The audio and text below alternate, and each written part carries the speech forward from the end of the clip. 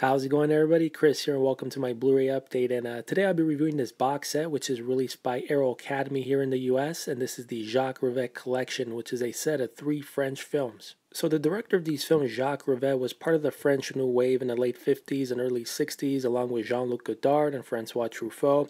And what French New Wave was filmmakers that were linked by the self-conscious rejection of the literary period pieces that were being made in France, and which were primarily written by novelists, and instead they opted for the desire to make films based on current social issues, and they were shot on location, and their intention was experimenting with the new form.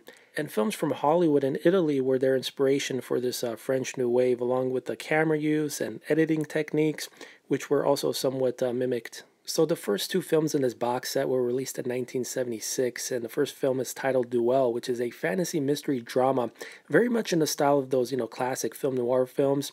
And it's about these 2 goddesses, Lenny, which is the daughter of the moon, and Viva, which is the daughter of the sun. And each year they have 40 days to stay on Earth. So in order to have the power to remain here, they both are seeking this magic diamond, which is in the possession of this mystery man. So yeah, very bizarre story, but I really enjoy this one, and has great camera use. Love the cinematography style in this one, and nice looking women in this film as well. So I think you guys will really enjoy this one, especially if you like these art house type of films. The second film in this set, which is Noroît, takes place on this pirate island at this 12th century fortress, which was the same location where they shot that great classic epic film The Vikings with Kirk Douglas. And the story focuses on this woman who is seeking revenge for her brother's death. Really enjoyable film, and beautiful cinematography with the ocean views and whatnot. Love this film a lot. And the last film in this set, which is called Merry-Go-Round, was released in 1981. And out of the 3, I felt this film was the weaker one. But again, great camera use, beautifully showcases the French countryside on screen, so love that.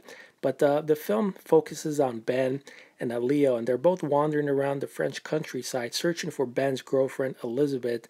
And Elizabeth happens to be also Leo's sister. And they're searching for her because she might know where the whereabouts of the millions of dollars that David stole before he was killed. And David happens to be Leo and Elizabeth's father. So yeah, this is the weaker film. I thought the story was not that great, but I heard they also had a lot of production issues with the filmmakers and the cast. They didn't really get along with each other, and for some odd reason, the director of this film, Jacques Rivette, had a nervous breakdown. So yeah, a lot of issues connected with this film. And as far as aspect ratio, the first 2 films are presented in the 1.85 format, and the last film, which is Merry-Go-Round, is presented in the 1.37 ratio. And as far as my thoughts on the presentation of these 3 films, I thought they did a great job with the restoration. Has the grain intact for all 3 films, great use of color, and yeah, very clean looking image. Maybe just a hint of specks of dirt and debris, which is hardly even noticeable.